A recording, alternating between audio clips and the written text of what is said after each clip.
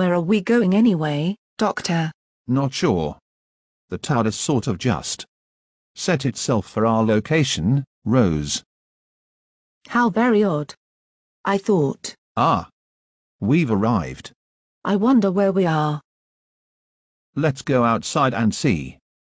We appear to have arrived in an ordinary neighborhood. Not quite ordinary, Rose. It looks ordinary to me. Hello folks. My name is Mr. Multiple. Hello, Mr. Multiple. My name's Rose Tyler, and this is the Doctor. Can you tell us where we are? Certainly. This is the PGOW20 Neighbourhood. You mean this is the universe in which characters from PGOW20 and TARDIS cartoons live together, mainly PGOW20, but blends in characters from other fictional universes? That's correct, and you and Rose are new arrivals from the Whoniverse, as we all know. Oh, we're just visiting. The TARDIS brought us here of its own accord. I see. Anyway, why is it so bare around here? Well, as it's a school day, the kids are at school. Oh, and you'll meet everybody in due time. Of course. What a day. Oh hi. Oh hello there. I'm the Doctor. And I'm Rose Tyler.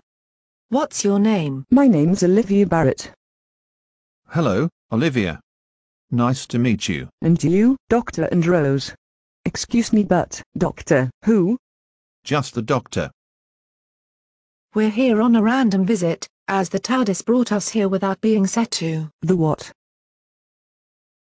TARDIS. It stands for Time and Relative Dimensions in Space. It's my spaceship, which is also a time machine. Time machine? Cool. That doesn't seem to have surprised you. My mum's boyfriend is a time traveler from the future. Would his name be Steve? Why yes. How do you know his name? We met him on a visit to the 24th century, the year 2347. We helped him deliver a hover car to his neighbor's house in a time storm. Time storm? Oh shit. That girl has a very foul mouth. She's just shocked, that's all. Anyway, Doctor. That time storm could have led you to regenerate. Ah yes, of course. We can't wait to meet everyone else. We'll meet everyone soon enough, but first. How did all of this come to be? We'll start telling that story next time.